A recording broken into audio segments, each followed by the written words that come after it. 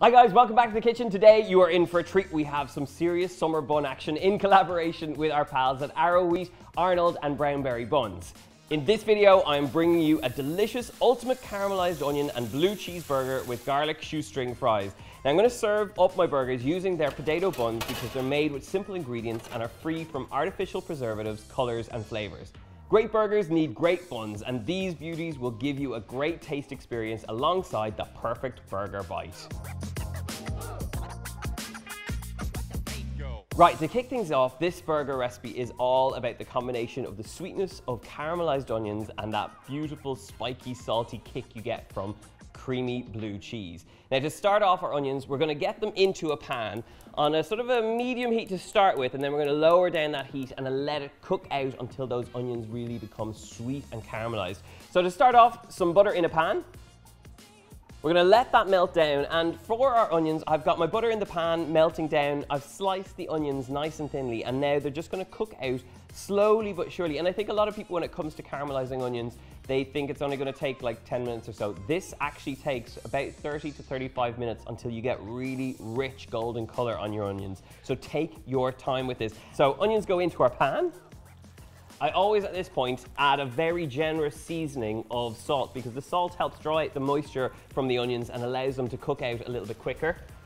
It also helps with a bit of flavor in there too. Grab up your wooden spoon, give that a good stir, and just make sure your onions are nicely coated in that buttery mixture. Okay, so our onions at this point have caught that heat, so I'm going to just spread them out and lower the heat right down to low and leave them to cook out for about 35 minutes. I'll come back, stir them every now and then until we have those sweet, intense flavors that we're looking for. That's the perfect addition alongside the blue cheese in these burgers. Now, while they're cooking out, we're going to crack on with our shoestring fries. For them, I have mandolined up some potatoes with their skins on and then finely sliced them with a knife. You can do this with a mandolin or you can do this with a julienne peeler. Whatever you do choose to do, all you want is nice little matchsticks. And once you have these, pop them into some cold water, allow the starch to kind of wash off, and then you're going to drain them and towel dry them until they're as dry as possible.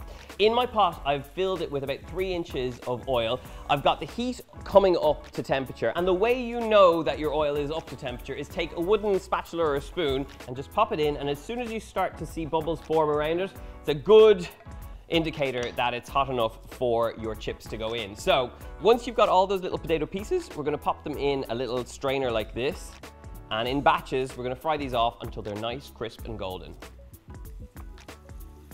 Now, the beauty of doing shoestring fries is that they're going to cook out quite quickly. So keep your eye on these, and as soon as they go crisp and golden, we're going to get them drained off and into a low oven.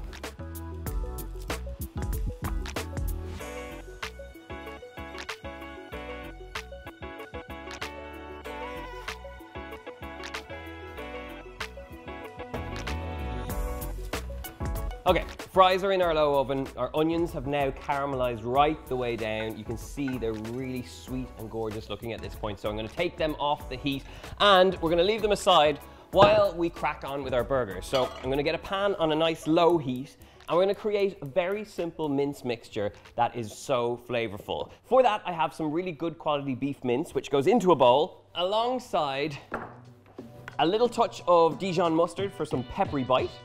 Now with burgers, I tend not to want to add too much, but just that little bit of Dijon goes a long way. We're going to add some fattiness and saltiness in the shape of some chopped pancetta. That goes straight in. And then for a meaty sort of touch, and that store-cupboard ingredient I always love to use, a little touch of Worcestershire sauce that goes in there. And then the last little touch is 1 garlic clove finely grated. So just grate that in. And really, you don't want to add too much more. I'm just going to add some salt and pepper, and that is it. Tap that in. And last little bit is some essential seasoning, some salt and some black pepper. It is important you have your pan nice and hot, so I'm actually waiting for this to get to a smoking point, and it's actually coming up quite quick.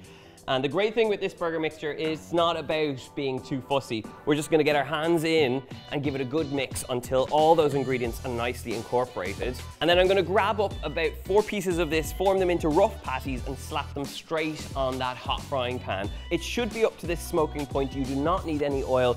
All the fat is gonna be released from the burgers themselves, and we're gonna squash this down with a spatula to get really great crusty exterior on these burgers. So let's get cooking.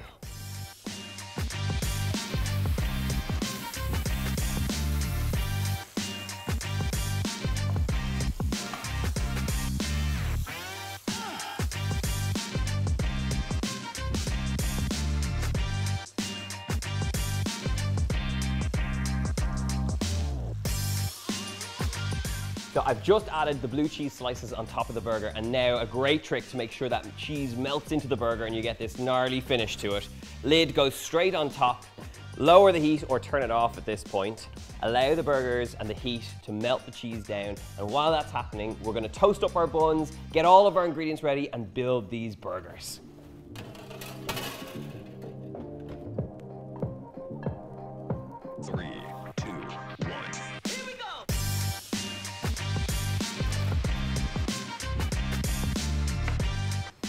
Now, my friends, it is time to build these burgers. My buns are beautifully toasted and golden, so we're gonna grab these up. I have my onions, I have my burgers, which right now look absolutely amazing. That puff of smoke, we've got melted blue cheese, we've got caramelized onions, all the bits you want to create a burger feast, and I've served up my shoestring fries as well. So let's build these burgers. I'm gonna start off with a little touch of mayo across the base of each of these buns.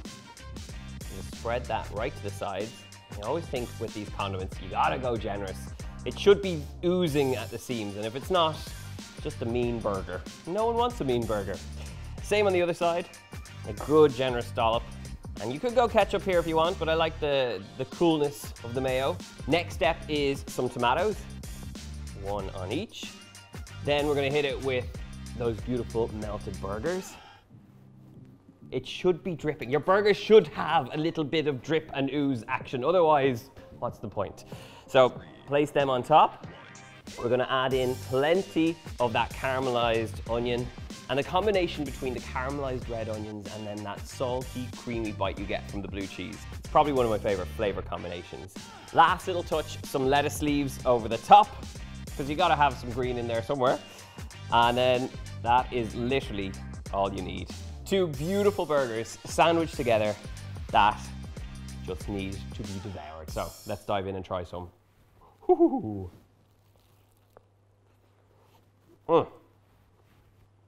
Oh man, wow, that is where it's at. Those potato buns are really soft and luscious, and in amongst those really strong flavors from the caramelized red onion and the blue cheese, this is a properly delicious burger. Right, I feel like I should serve them up with our shoestring fries. It's a totally delicious little recipe, and I think even with the shoestring fries, it just adds to the burger experience. If you like the look of this recipe and you want to get the full details of how to make it, make sure you check it out in the box below and over on my website. Make sure you hit subscribe to this channel for lots more delicious recipes just like this one. And of course, leave a comment letting me know how you like to enjoy your burgers and your favorite toppings. And until then, I'm off to eat the rest of this, so I'll see you soon.